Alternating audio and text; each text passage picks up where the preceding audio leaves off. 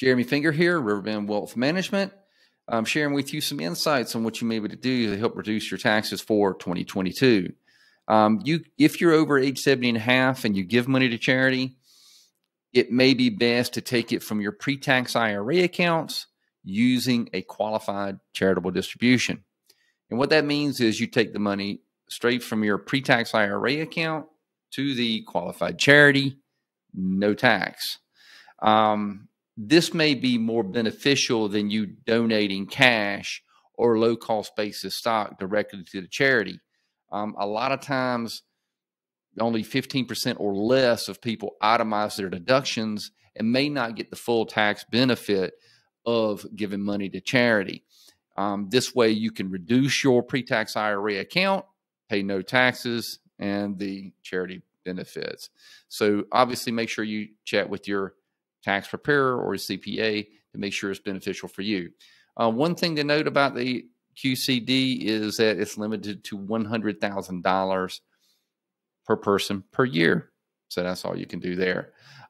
If business owners, you business owners out there, that if you have a net operating loss so far this year, you may want to offset those losses with a Roth conversion. You can take money from your pre-tax IRA accounts, convert that over to a tax-free Roth IRA account. You'll have to pay ordinary income tax for doing that process, but that may offset your net operating loss in your business. Okay, so that you convert a pre-tax account to a Roth IRA account, and that money could possibly grow tax-free and come out tax-free for your retirement. And if you're doing, if you have a lot of money in your pre-tax IRA account, think about how you can fill up your lower tax brackets. I talked to a client yesterday, and they were in a 12% tax bracket.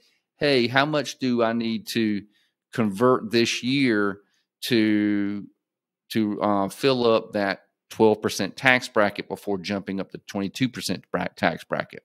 Now, to do this, you really need to make sure that you look at all of your taxable interests throughout the year, all your capital gains throughout the year, all of your contributions to retirement accounts and things like that. You total all that up, and you get an idea of how much more room you have in that tax bracket. Okay. If you need some help with that, certainly feel free to give us a call. Don't wait to the last minute. Okay. You got to do some of these things before year end, before 12/31 for to make the biggest benefit for you. Another cool account, if you qualify, is the health savings account. That's triple tax beneficial. You may be able to get a tax deduction on the front end. It grows tax-free, comes out tax-free for any qualified medical expenses. You need to have a high deductible plan, healthcare plan for that. So check with your healthcare provider if you do have an HSA qualified plan. If you do, contribute to your health savings account. Okay. Also, if you happen to be in a low income year and you have some unrealized capital gains, you may be able to sell that company or sell that investment and pay zero capital gains. And for 2022, if you're single and under $42,000 of adjusted gross income, roughly under 42, you pay no capital gains or could pay no capital gains. If you're married, filing jointly and under 83,000, roughly, you may be able to pay no capital gains.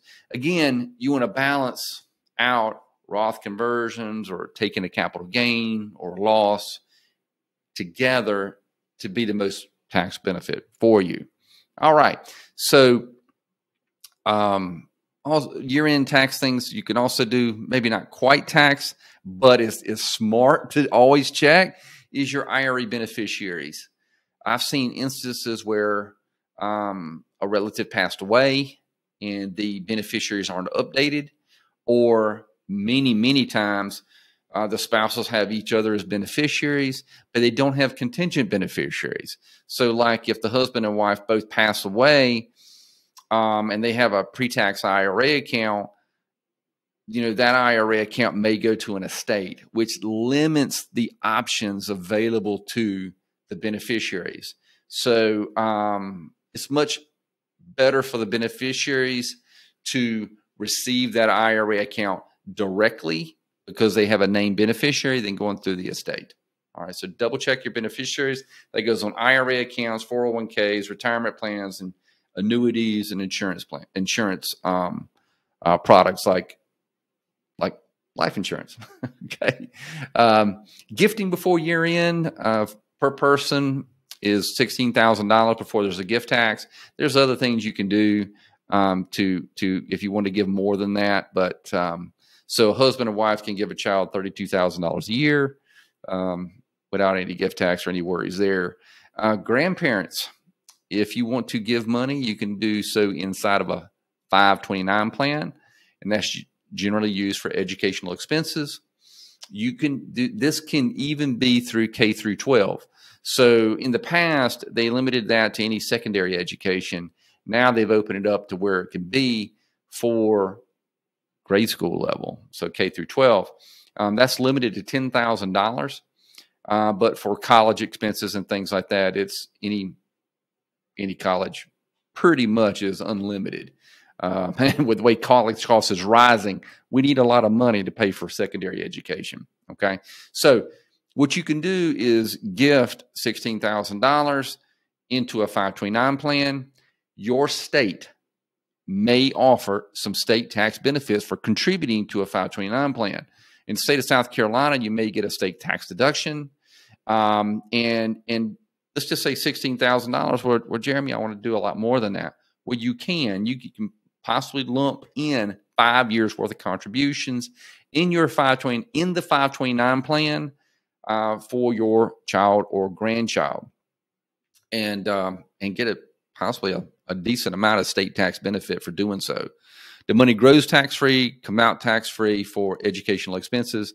Again, if they're K through 12, they may be limited to $10,000 a year. And guess what? You may be able to take a certain amount of that money out and pay for, mind you, student loans. Isn't that crazy? That's nuts. Now, another benefit of a 529 plan, these assets do not count for that FAFSA